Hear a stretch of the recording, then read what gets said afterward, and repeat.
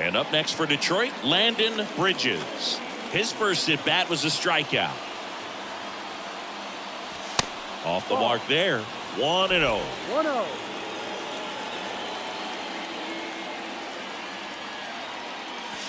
And there's the strike. Love how vocal the umpire is today. No doubt in the hitter's mind, catcher's mind, and even the pitcher's mind. And now this one's a rocket to right. Way back there. Gone.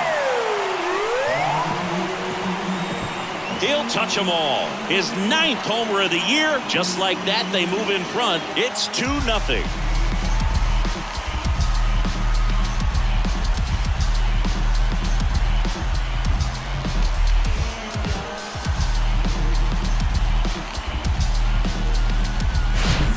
This guy's velocity, a changeup is really a break for a hitter. He got a BP fastball, didn't move a whole lot, and he absolutely tattooed it.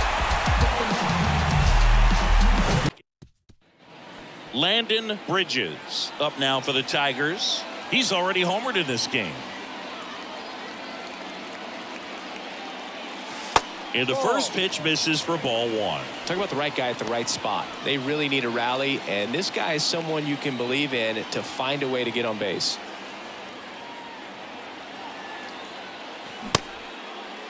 One check swing, appeal down to third, and he won around. Rule to swing.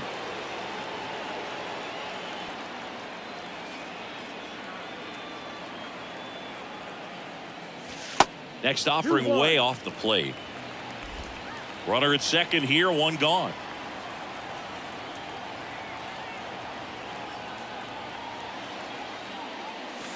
That one outside, and the count is 3-1. Back-to-back breaking pitches away, you get the feeling as a hitter that the pitcher's afraid of you, that he doesn't want to challenge you. So I think the confidence level is raised right here. And the 3-1.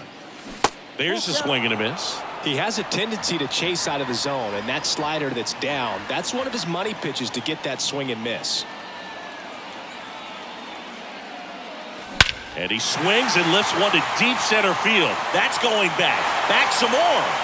That one is gone. A soaring shot to center. His 2nd home run of the game, and they cut into the lead. It's 6-5. Well, that swing changes things. Yes, it does. They were in striking distance, and they found a way to fight back big time.